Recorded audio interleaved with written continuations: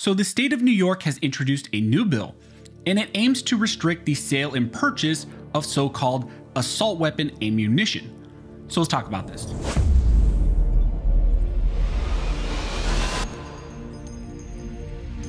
But real quick before we jump into this video, I want to thank the sponsor of this video, which is Kershaw Knives. Kershaw manufactures close to 1 million knives in their US factory every single year.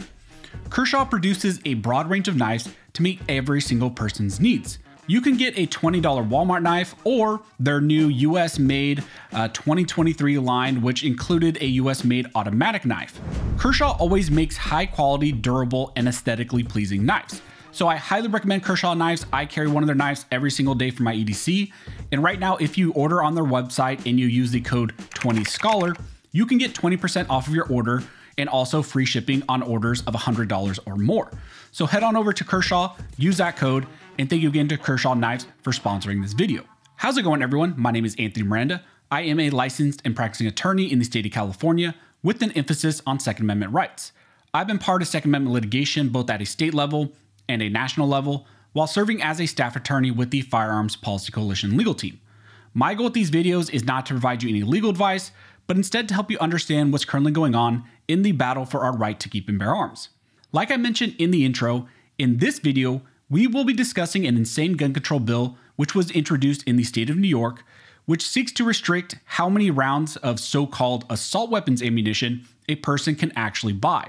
The bill we will be discussing in this video is Senate Bill S-929, which was introduced by Senator Persaud. The bill states it will amend the penal law in relation to the sale of ammunition for so-called assault weapons. The text of this bill states, "Sales of ammunition not prohibited.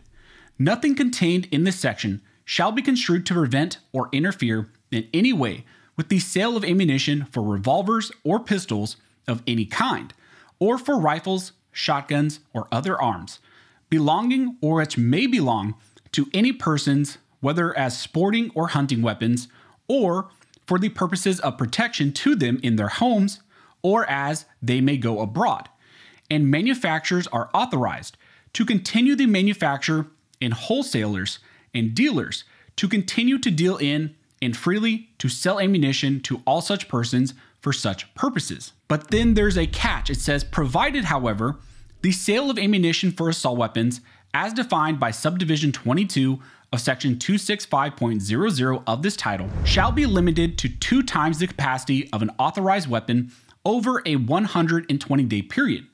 For the purposes of this subdivision, authorized weapon shall mean a weapon registered in accordance with subdivision 17 of section 400.00 of this chapter. Notwithstanding any law, rule, or regulation to the contrary, the violation of the subdivision shall constitute a Class E felony, and the act is set to take effective immediately once it's passed. So that is what this new assault weapon ammunition bill states in the state of New York. So let's unpack this a little bit and see what it's actually trying to do. First, it says nothing in it shall ban the sale of revolver, pistol, rifle, or shotgun ammunition, but instead it will only restrict the ability for you to purchase or for a dealer to sell assault weapons ammunition. However, as we have seen in states like New York and others, the legal definition of an assault weapon is very fluid. Under the SAFE Act, there are AR pistols that could fall under the definition of a so-called assault weapon. So maybe that means 9mm ammunition could be restricted since it's ammo that could be used in a legally defined New York assault weapon. There are also certain semi-automatic shotgun styles that could also be deemed to be so-called assault weapons within the state of New York. So although it says it will not restrict the type of ammunition in rifles, revolvers, shotguns, things like that, it then says it will restrict the sale of ammunition that can be used in so-called assault weapons. And as I just demonstrated, the definition of assault weapon is very broad and does not just restrict AR-style rifles. However, I do believe the main focus of this will likely be traditional 223, 5.56 AR ammo and likely 7.62 ammo as well for like AKs. I would assume that's going to be their main focus, but the language of this bill does open the door to a lot other ammunition falling with under these restrictions. Now, the main impact of this bill is that it says you could still buy that ammunition. It's not a complete ban on this, but you can only buy 20 rounds every 120 days. It's 20 rounds because in the state of New York, there is a magazine capacity of 10 rounds. This law says you can buy 2 times that capacity limit, which ultimately means you can buy 20 rounds. If you buy 21 rounds within 120 days, well, then all of a sudden you're magically a felon because of that 1 round. Why they picked twice the size of the magazine capacity, nobody knows. Why they arbitrarily picked 120 days, nobody knows.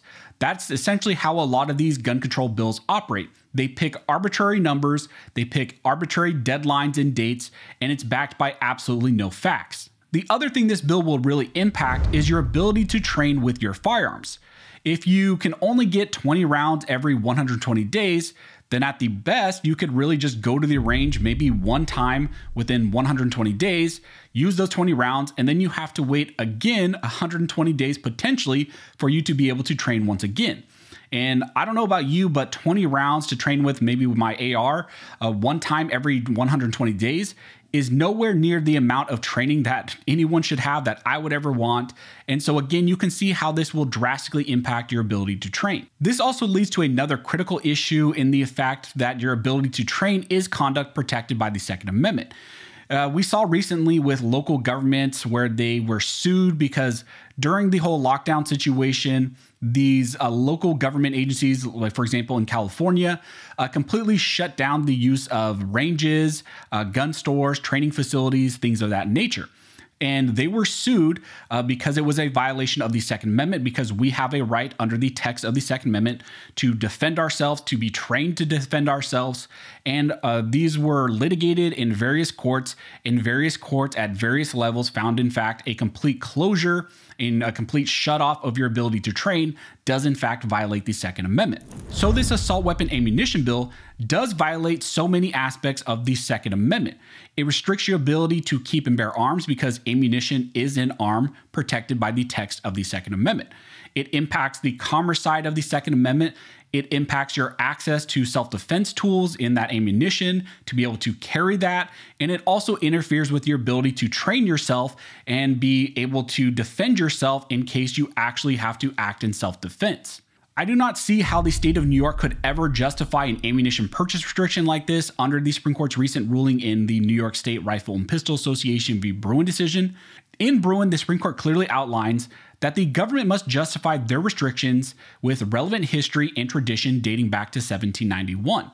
And I'm not aware of any historical restrictions that would limit the amount of ammunition that someone could buy and then put an arbitrary date time frame on it and say you can only buy 20 rounds every 120 days. I am not aware of any historical analogs that ever point to anything like that.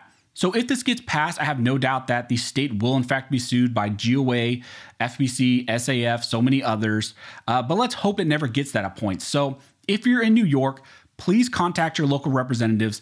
Let them know that you oppose that Senate bill, that Senate proposal 929, and that let them know that they must oppose this, because from my experience being in California, you don't want ammunition restrictions. We have a background check system, a restriction on being able to buy it and get it delivered to our doors. This would be even more strict. It would pretty much prohibit you from being able to purchase any ammunition, and it would pretty much limit you to only having maybe 20 rounds of AR ammunition every 120 days, which is absolutely ridiculous. So this is something we will definitely be keeping our eyes on. If you have any questions, go ahead and comment down below and I will try to answer to the best of my ability. Also, if you like this video and you would like to support the channel, one of the best ways to do that is to like, comment, and subscribe. All those things help to fuel the algorithm or fuel Al Gore's rhythm. It adds fuel to his jet and signals to YouTube that you guys see value in these videos and in this type of two-way news.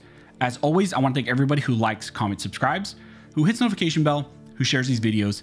You guys are directly impacting these videos, impacting this channel, and helping me to reach and educate more people than I could ever do on my own. So as always, thank you all for watching. Don't forget to like and subscribe.